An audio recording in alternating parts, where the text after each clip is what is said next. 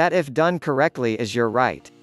In the event of a divorce where minor children are involved, the family law courts in Oklahoma will focus on the child's best interests while making custody decisions.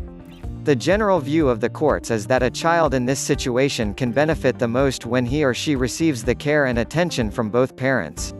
For this reason, it is mostly possible for you to get joint custody of your kids in an Oklahoma divorce, but there are some instances where sole custody will be awarded. Types of joint custody in Oklahoma. Joint custody in Oklahoma could mean joint physical custody or joint legal custody. Oklahoma law recognizes both types of joint custody. Joint physical custody means that both parents will share their time physically with the child. Joint legal custody means that the child will spend a large part of his or her time with one parent, but the other parent would share the decision-making rights regarding the child's upbringing and welfare. Does joint physical custody mean 50-50 time sharing? In the modern world, it may not be practical in most cases to have the child divide his or her time exactly 50-50 between the parents, even if the court has awarded joint custody. Therefore, the courts in Oklahoma will usually not enforce 50-50 physical time.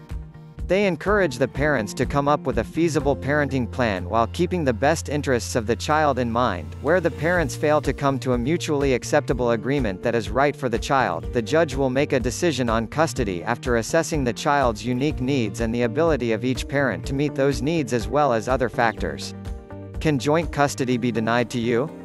A rebuttable presumption exists in Oklahoma against awarding joint custody or even unsupervised visitation if a parent is a registered sex offender, convicted child abuser, domestic abuser living with a registered sex offender, living with a convicted child abuser, or living with a domestic abuser, drug or alcohol dependent person.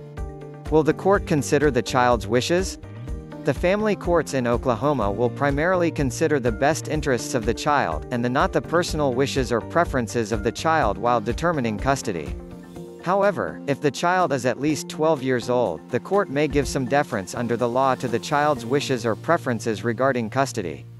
In some situations, the judge may give consideration to the wishes of a younger child, but mostly they will consider only an older child who is in a position to articulate a reasoned and intelligent choice.